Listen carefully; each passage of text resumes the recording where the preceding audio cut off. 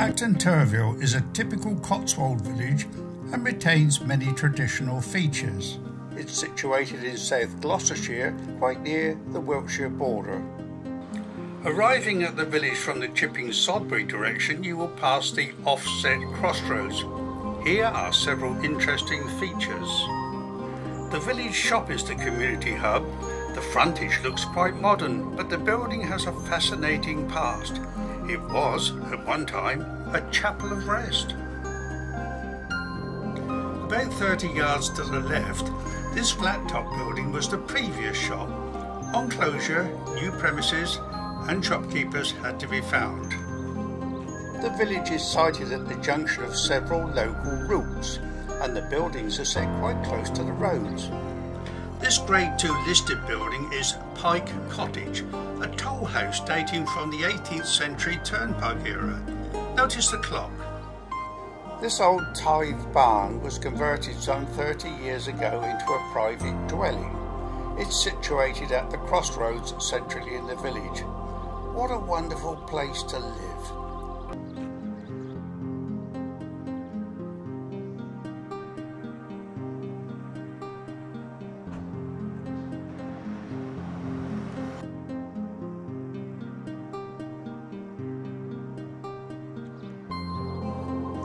In the street facing back to the crossroads is this charming building. It's the old coach house. Opposite the coach house is the old school, long closed of course, and replaced by a modern school on the village outskirts. Here is the school bell, and here to the left are the original outside toilets. I bet that was chilly in the winter.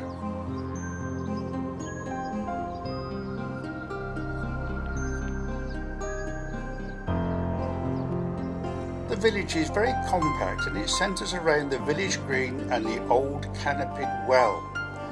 This is surrounded by a fine collection of buildings with steeply pitched roofs, which creates a sense of enclosure.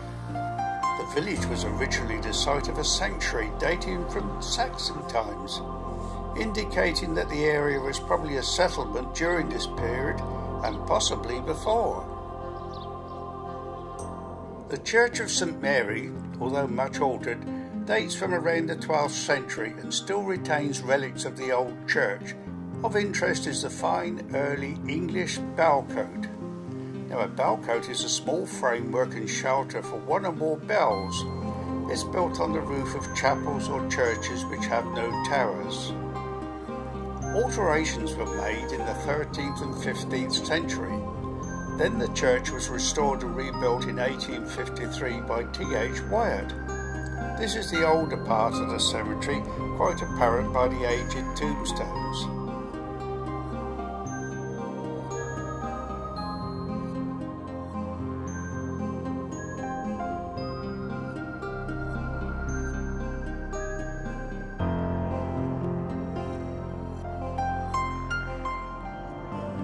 St Mary's Church is situated behind the village and is accessed by a public right-of-way.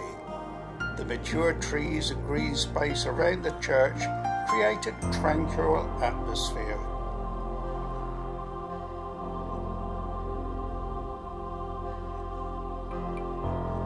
To the right of the main door is the newer cemetery, as can be seen by the recent additions.